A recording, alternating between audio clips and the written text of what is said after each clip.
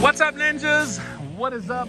What is up on this kind of chilly, but it was a nice day earlier. This is the last yard of the day. Thirsty Thursday, of course. It's Thirsty Thursday. So we are at this property. I was here about 2 weeks ago, 2.5 weeks ago, I think, give or take, by myself, and there were a heck of a lot more leaves than there are today. But there's still quite a bit of leaves, man. Quite a bit of leaves. There's Tat right there. He is using the Stihl 800, and we finished that side of the property over there, so we're working on this side, pushing everything to the back. But since we finished that other side, and then I kind of told him, I was like, hey, let's go back up front and, you know, push all this stuff to the back. It makes no sense to clean up the whole backyard when we got to do all this and push it all the way to the back, and we'll make a mess again. So we stopped and we walked up here. So I figured, you know what, since I stopped for a minute, shut the blower off, let me go ahead and make a video for you ninjas and talk about a few things. So one thing I want to talk about is the Ferris FB3000. I want to just cover a few things. I've been sharing a lot on Instagram about it. Those who follow me, SG_ninjas_official. I have shared a lot of stuff about that stand-on blower. But I want to also talk about this Maruyama BL70. I've never owned any kind of Maruyama pieces of equipment. This is the very first time I've ever tried. Big shout out to Maruyama. They did send this to me, and I don't think it's their most powerful blower, but it does a really good job. And so there's a few things I want to share with you about it. One is, if you're buying this blower for strictly leaf cleanups, like if you're trying to compare this to, and I am recording off my phone, ninjas, the 8550 or the 8010 or the 9010 or the 800 that Tat's using, well, it's not really a comparison because this blower is definitely not as powerful as those other blowers are, but it will do the job. And you know, it's a very nice blower and it's plenty of power. But if you're buying this blower for just your everyday mowing, and you know, you're blowing off the driveways and walkways just from grass clippings, this is the perfect blower, which is one of the reasons why this whole season I've been using the 8550, even though that one is a little bit heavier than this one. The 8010s and the 9010s are excellent blowers. I actually don't know anything about the 9010. I mean, from what I don't own one, I've never tried it, but from what I've heard, it's the same as 8010, except a little bit more powerful, I guess. But that's all I know about it. I mean, I haven't even checked them out in person, honestly. I've just seen pictures of them. But anyway, but this blower is perfect when it comes to weight, and so I think I'm gonna continue to use this blower, especially as we go into spring and summer. Now, this blower does have a couple of attachments, like this is one of them right here. There's another hose that's about the length of this one that you attach, and then you can put this on the very tip, just the tip. And it looks a little funky when you do that, but I've been doing a lot of gutter cleaning jobs, and I actually did put that attachment on there, and I mean, it makes a world of difference because you have, you know, long enough hose. You don't have to get to the you don't have to get very close to the gutters, and so it's got plenty of power to clean out any gutters. So I really enjoy it. I like it. I'm not going to start it or anything. Like I said, I am recording off my phone here. Just figured I'll do a quick video for you ninjas. But one cool thing that I noticed is most of these blowers, when you pull the cord, you're literally instantly turning the motor.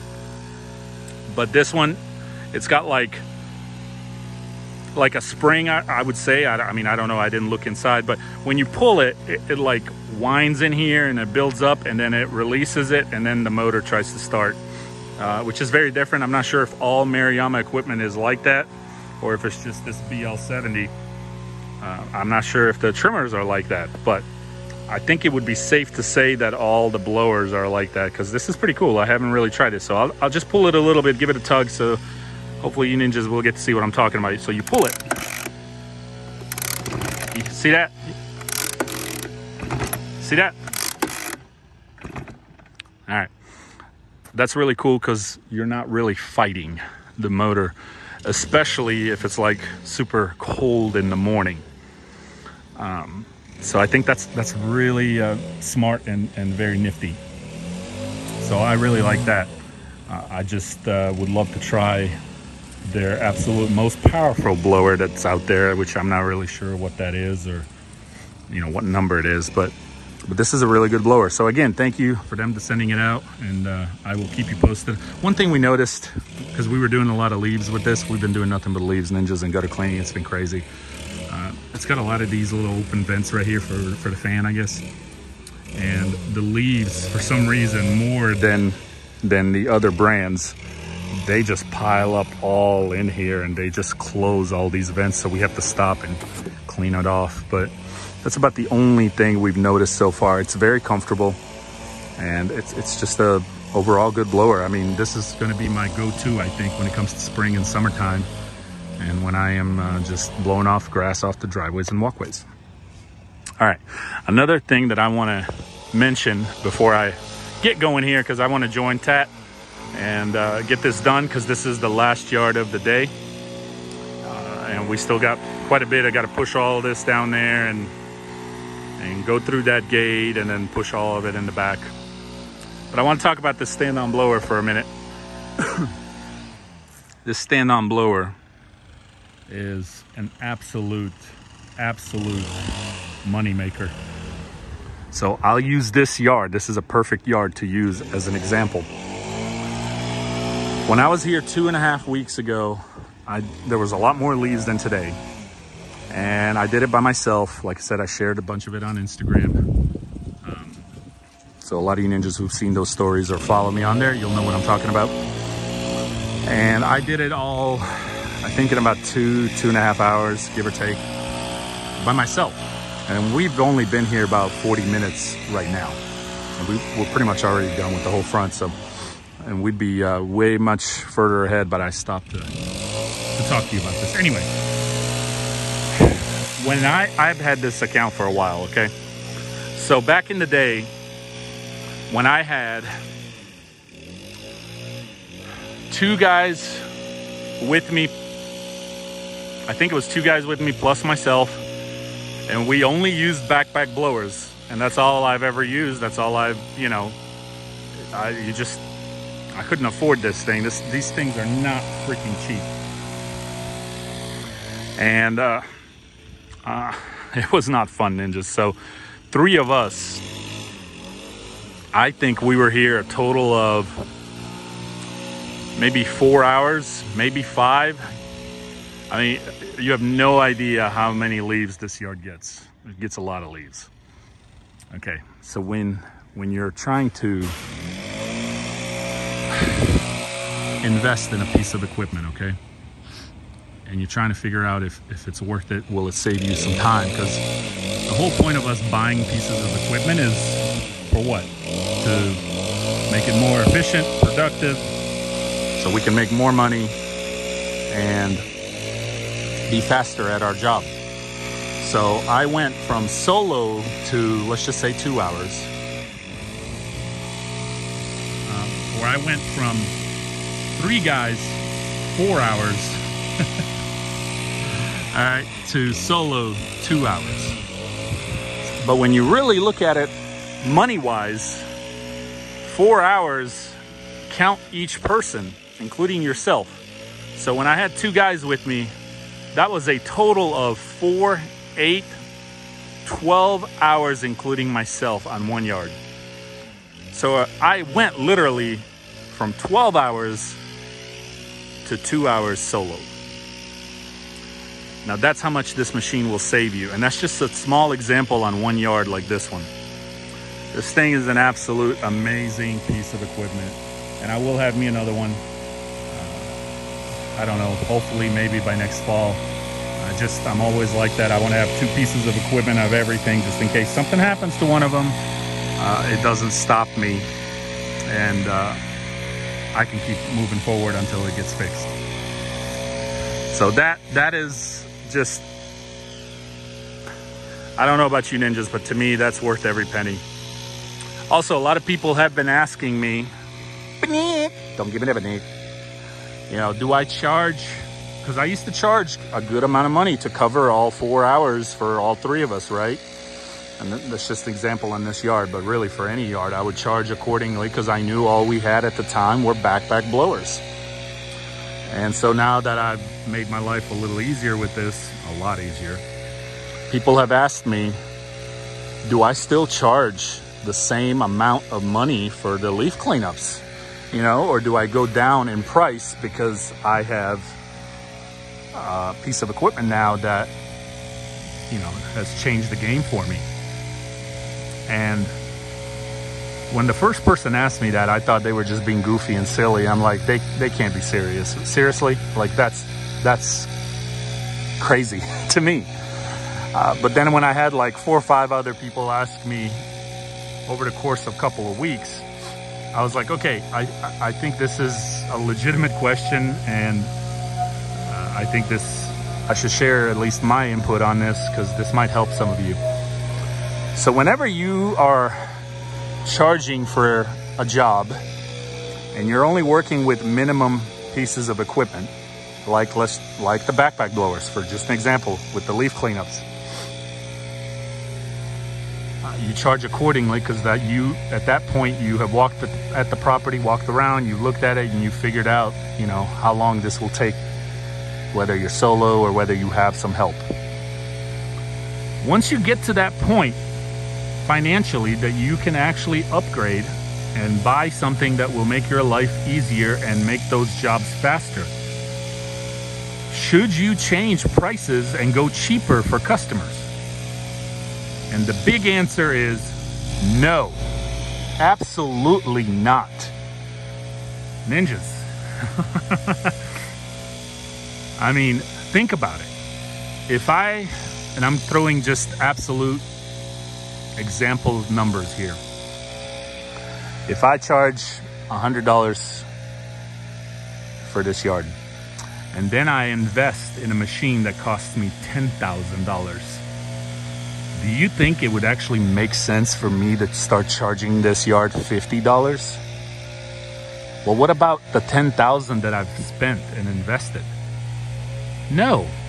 So you're not upgrading equipment, ninjas, to make your customers' lives easier, because you've already given them a price, they've already agreed, and you do the job.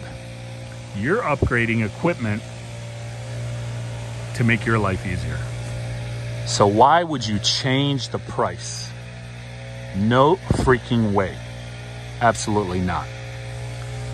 You know, just because I went from 4 or 5 hours with 2 guys, and when I was solo 2.5 weeks ago on this property, for example, and with this machine, now I cut it down to 2 hours. That's my thing. Has nothing to do with the customer. The customer pays what you have originally quoted them. And that's just that. So whenever and same goes for mowers, and you know, you finally step it up from push mowing and you get yourself a 0 turn or a stand on, why would you change your prices on your yard from 50 to 40 or 40 to 30 or whatever, or 100 to 60? I mean, whatever. That makes no sense, ninjas. You don't do that because you just spent a lot of money and invested in that piece of equipment for your business. So that way it makes your life easier. Look, once you strike a deal with a client, they really don't care. And if they agree to that price and they pay you, they really don't care if you're there 6 hours, 4 hours, or 2 hours. They just care that you complete the task because that's what they paid. And I think whenever you are upgrading and getting better equipment, it looks better on you and your whole company as well. If you are more efficient, you're in and out, and you're not all day at that one property. I had a customer who hired me, I think this was like last year or maybe the year before. And she said, the only reason I got rid of the other guy and I hired you is he did an absolutely amazing job. So I was like, so why'd you part ways with him?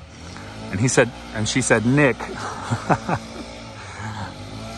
The guy was awesome. He did a great job, but he was here all freaking day. At least to her, it felt like that.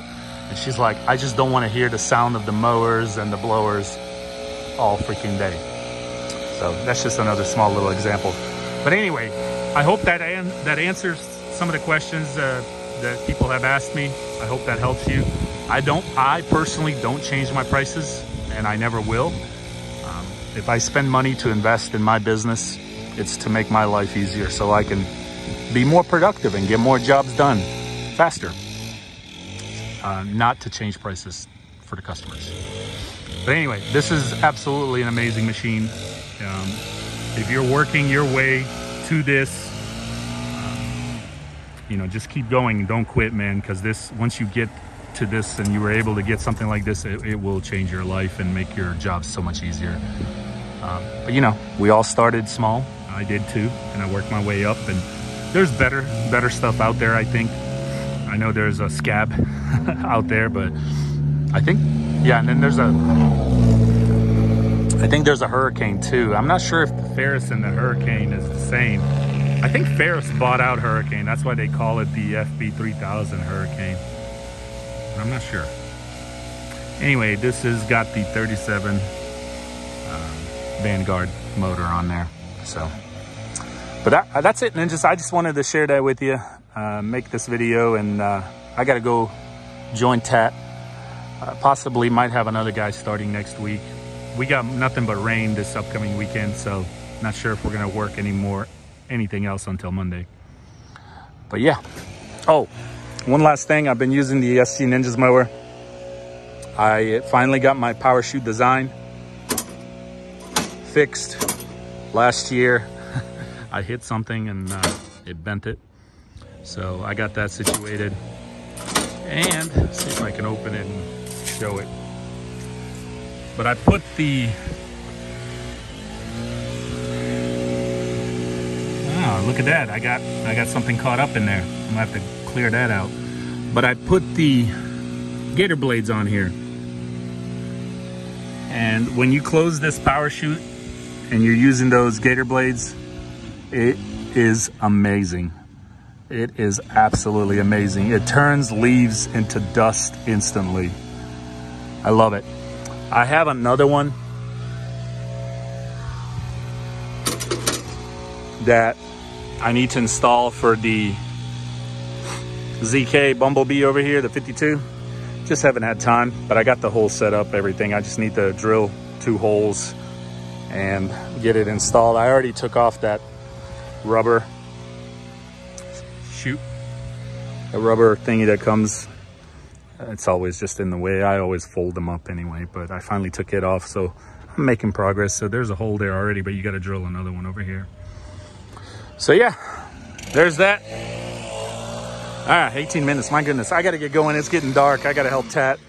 I hope you ninjas are doing good, staying safe out here, slicing and dicing, making your money, because that's all I'm doing. Man, we've been doing some leaf cleanups, gutter cleanings, nonstop. I mean, it's just insane. I've got leaves coming out of my ears, man. I've seen so many leaves in the last 2 weeks. This is crazy. It's just crazy. But the money is great. I love this time of the year. You can really profit well. And when you get to the point of, you know, having something like this, you can really speed up the process and make these jobs so much easier for you. And it does a really good job. It does a really good job. This whole front yard was nothing but covered in leaves. All right, I gotta go.